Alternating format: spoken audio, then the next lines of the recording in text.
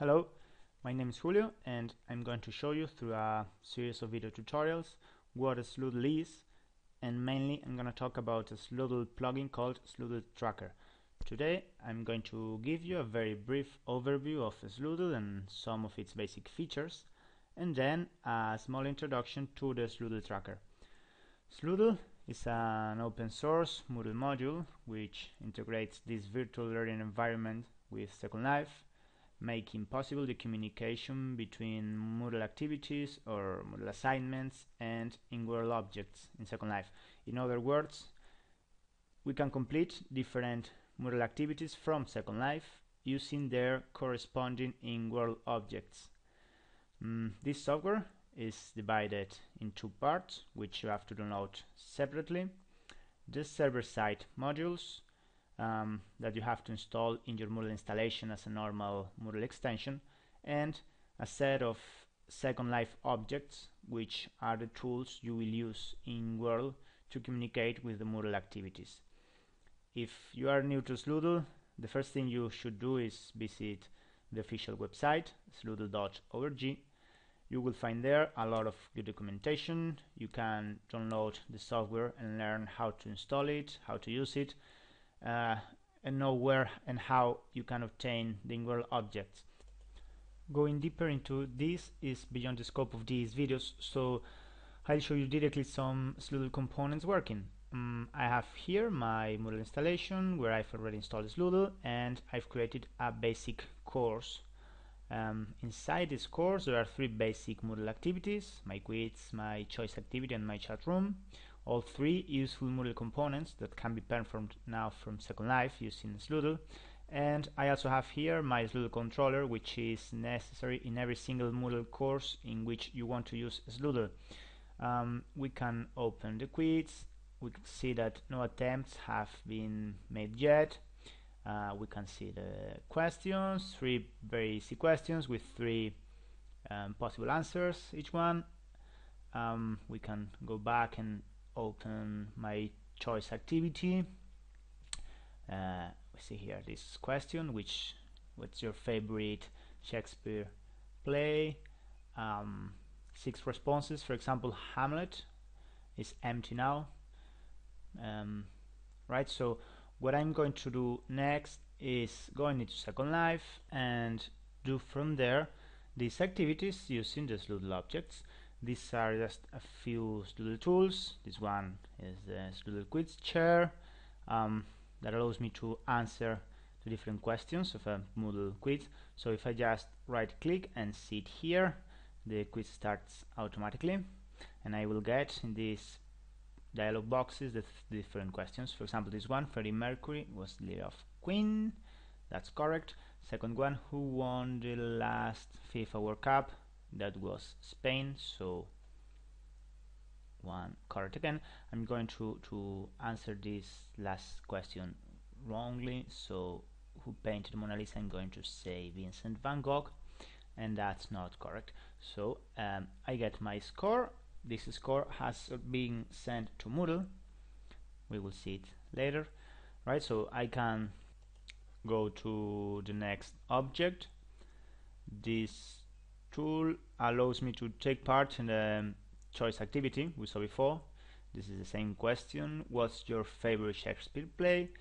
I have here all the options. I'm going to choose Hamlet. So by clicking on the green bar, I see that my selection has been made, has been recorded as well, as you see here, and sent to Moodle.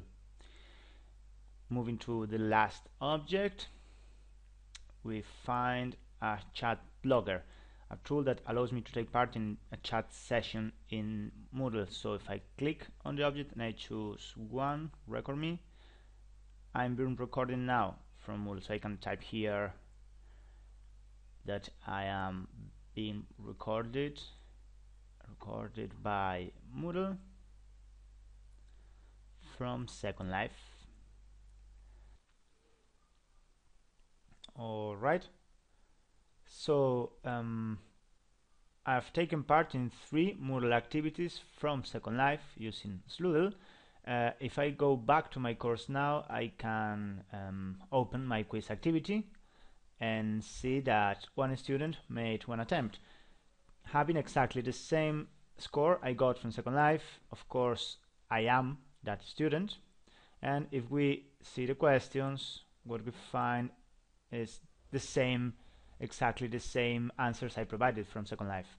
We can do the same with the choice activity. If we open it, we'll see that of course Hamlet is my selection now. There is one more response, and that's of course my response under Hamlet. So just to summarize, I had here a normal Moodle course with different Moodle elements, and using Sloodle I was able to take the Moodle activities from within Second Life. Of course, Sloodle is not only these 2 or 3 components I showed you. There is a long list of Moodle activities that you can do from Second Life, and even some Sloodle specific tools that you can use to improve your Moodle experience. For more information about Sloodle, you can visit the official website, sloodle.org. To finish with this first video, I'm going to introduce you now to a new Sloodle plugin called Sloodle Tracker. We have already seen how Sloodle allows you to perform Moodle activities from Second Life. We could say that Moodle activities have their corresponding virtual object, and we can move Moodle activities to Second Life. This new component goes instead in the other direction, allowing you to kind of move Second Life activities into Moodle. More exactly, what you can do with this plugin is track or see from Moodle the progress made by the student on a set of tasks which are part of a more complex activity in Second Life. As an example, I've created here my tracker activity, where a student can see that he has to go into Second Life and perform, in this case, a couple of tasks.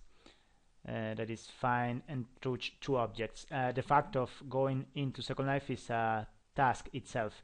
So if we go again into Second Life, I go to the Sloodle area, and I find here on my right hand side the 2 objects that I have to touch. But first, my presence has been detected by a scanner which has sent that information into Moodle. So if I go back to my tracker activity, I see that the first task going into the virtual world is already complete.